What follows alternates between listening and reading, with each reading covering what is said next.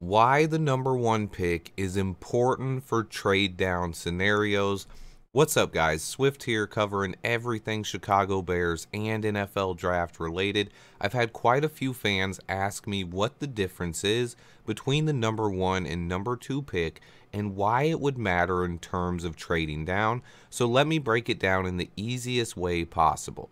Let's say we get the number two pick and the draft order stays how it is.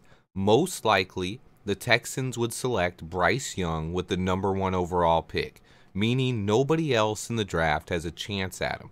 After Bryce Young is gone, it would mean our only hope as a trade down is if some team really wants to move up to get CJ Stroud or Will Levis. And they know we aren't taking a quarterback, so they would have to be scared that the Seahawks or Colts behind us are going to take a quarterback and would want to jump above them. The odds aren't nearly as high. However, if we get the number one overall pick, it opens up a wealth of trade options. Think about it. Bryce Young is still on the board. Every team knows we aren't picking him, but the Texans most likely would at number two. Suddenly, any team that wants Bryce Young can come up and get him ahead of the Texans.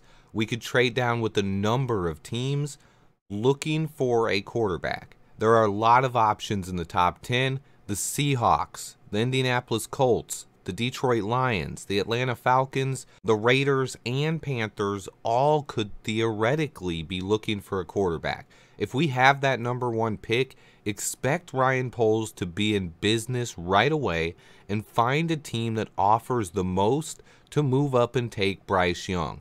This would be a dream scenario in my opinion and would make all the tough losses this year worth it. To me, it all comes down to getting the number one pick though. If we have the number two pick, then Bryce Young is gone and most of the trade scenarios are too. With the number two pick, it's still possible we could trade down, but there are a lot more factors in play. The team trading up would have to want to come up and get CJ Stroud or Will Levis. They then would also have to think that they can't wait and stay where they are now. It's all highly speculative at this time, but the bottom line is if we do get the number one overall pick, the odds of trading down and acquiring a haul of extra draft picks goes way, way, way up. It's not just about the pick. It's about the players on the board and specifically quarterbacks. Teams don't usually trade up in the top 10 unless it's to get a quarterback. Last year, the number one pick wasn't worth as much because there wasn't a top QB available, and the Jags went with defensive lineman Travon Walker. However, the year before was much different.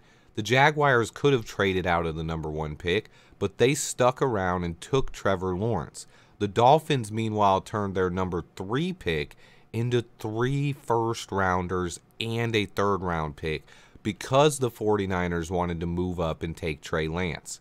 Situations like that are few and far between. You have to get lucky, and you have to be in a position that another team wants to get to. At the number two pick, there's a chance, but basically if we get the number one pick, expect us to trade down. If we get pick 2 or 3, a trade down could still happen, but it's far less likely in my opinion. It all comes down to another team thinking they need to move up to get CJ Stroud or Will Levis, and that comes down to a ton of outside factors.